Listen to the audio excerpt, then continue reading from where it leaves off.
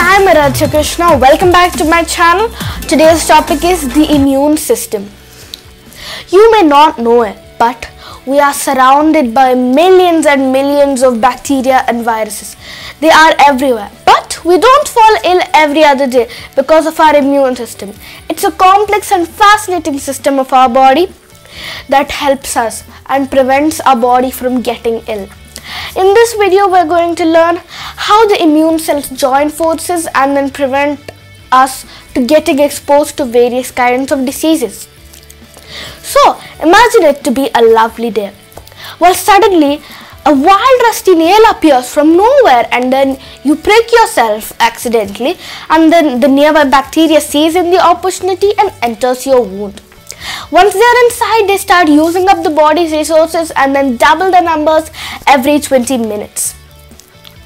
First of all, they don't do anything, but your immune system still has to stop this because they don't do much first. But after they get to a certain bacteria population, they change the behavior and then start harming the body. First of all, your guard cells known as macrophages intervene. They are huge cells that guard every body region of your body. Most of the time they can alone suffocate the attack because they are really huge and they can alone divide up to 100 intruders each. This is a process called phagocytosis. The macrophages, once the intruder is inside, the macrophages trap it inside and it's a kind of membrane, and then they break it down with the help of enzymes. But if it's getting critical, the macrophages cause inflammation, ordering the blood to release water into the battlefield to make fighting easier.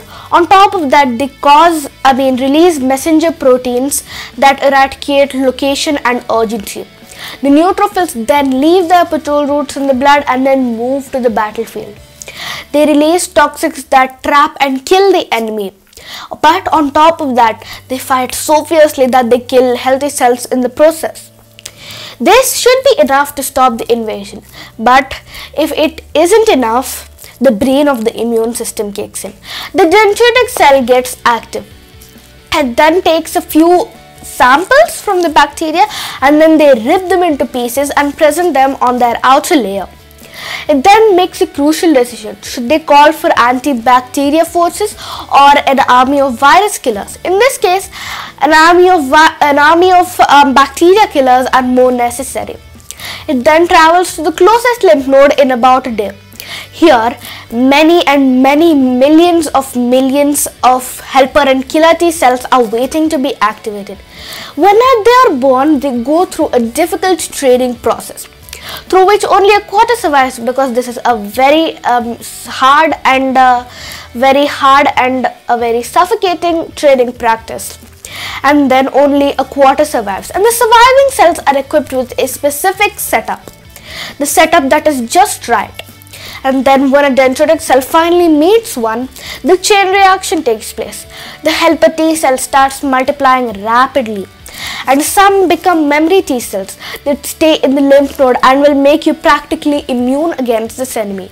And then some travel to the field of battle to help out, while a third group goes to another lymph node and then activates a very powerful weapons factory called the B cells.